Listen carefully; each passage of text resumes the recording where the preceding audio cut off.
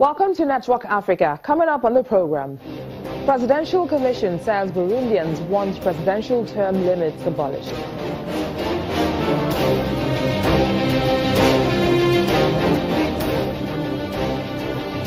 And then South African Finance Minister Pravin Gordhan summoned for questioning.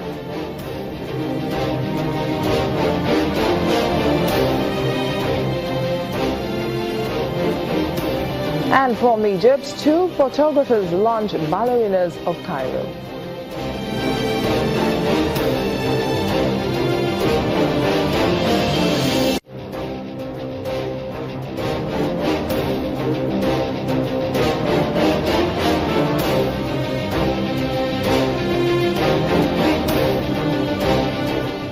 Hello everyone, I am Bisi Adebayo. We'll begin in Burundi, where reports say the country may scrap the presidential term limits from its constitution. Well, this comes after a commission set up to hear public views on governance stated that most citizens want no curbs on the number of times the head of state may seek re-election. The chairman of the commission, set up by President Pierre Nkurunziza to seek public opinion on the country's political system, confirms that most Burundians want the president to exercise more than 2 terms in office. Last year, the country was plunged into a political crisis after the president announced that he was running for a 3rd term. The constitution limits a president to only 2 elected terms, but Mr. Nkurunziza's lawyers successfully argued in the Constitutional Court that his 1st term did not count as he was appointed by members of parliament. Well, joining us on the program is VOA correspondent who's in Nairobi following the story, Mohammed Yusuf. Thank you for joining us, Mohammed. Now, what do you make of this report that most Burundians want the presidential term limits scrapped?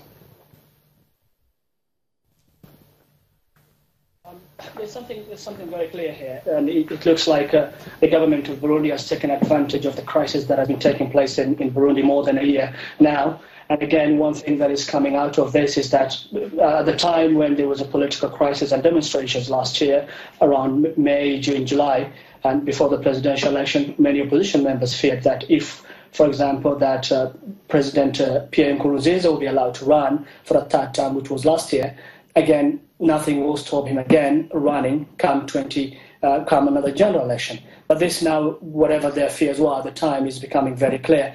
But again, one issue that the oppositions have raised is that the president so far is talking to people who are very close to him, people who are his friends, while his opponents, most of them who are in exile, he doesn't want to consult them, he doesn't want to talk to them politically.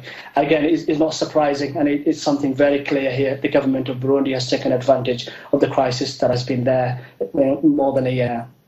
So what role should the African Union play in the political crisis in the country? To be honest, for example, for African Union, they haven't said much about this issue of time limits, and the way some leaders interpret the constitution. And again, there's no clear stand on about these time limits. But again, there's a big problem now here that the African Union has to solve, and this is something that is sweeping across the continent.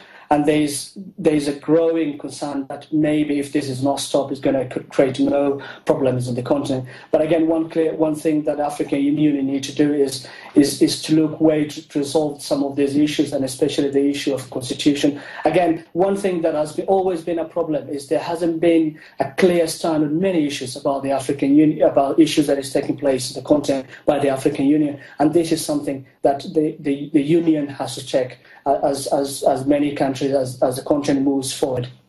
Well, if it finally scales through, what impact is this likely to have on the country itself? I think the impact is there now. Recently we have seen President Kabila of Democratic Republic of Congo changing the constitution. Recently, again, the neighbor Rwanda changed the constitution, and then we understand Kagame can run again next year. And you see, it's not something. These many countries are taking advantage of that. They say, look, if Pierre Nkurunziza can get away with it for just interpretation of a constitution, how about us, those of us who can say, okay, let's go for a referendum? Again, it's a precedent that is taking place in the country. For example, now in this region, There's 5 countries who have come together. It's called East African and Community Bloc. And so far, 3 of them does not recognize the issue to do with term limits. The only countries that recognize, for example, is Kenya and Tanzania. And for example, when it comes to the issue of solving that, it's very hard for a country like Kenya and Tanzania to talk about term limits, while Uganda, Rwanda, and Burundi, they don't care about, for example, the issue of term limits.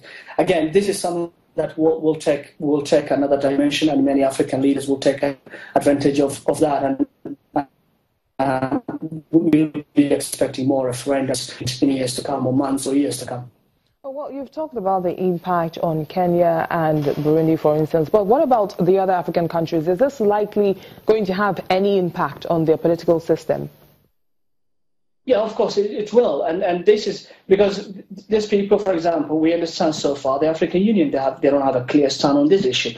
Now, when that happens, then it sends a message that, look, seems like no one cares. And for example, if you have a leader in Western country, for example, Burkina Faso or in Guinea, then they can say, look ahead, East Africa have done it. The African Union haven't said anything. There's no clear stand for us. We can go ahead and do it. And then again, with that happening, then we'll see more, because the continent is growing. We have more youths now, and we will see more protests. Burundi, we've seen Burkina Faso, we've seen recently in the Democratic Republic of Congo. And this is something that we will be expecting, many people expect, actually, analysts, to see in the continent. And this is something many countries will take advantage of in other parts of the continent.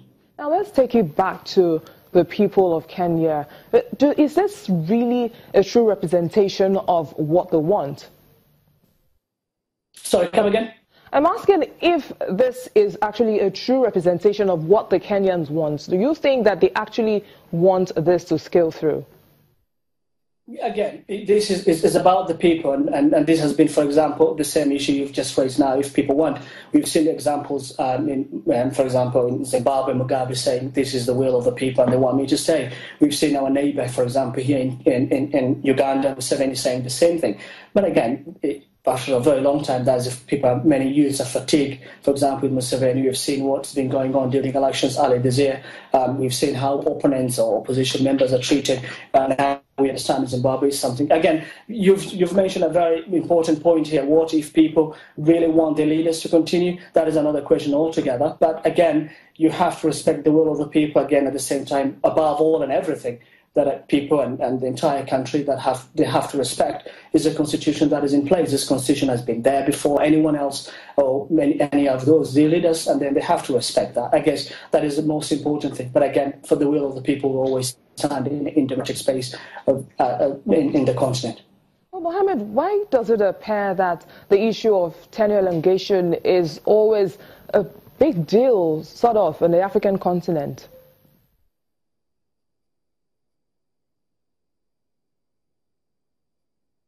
Okay, well, seem to have lost Mohammed there.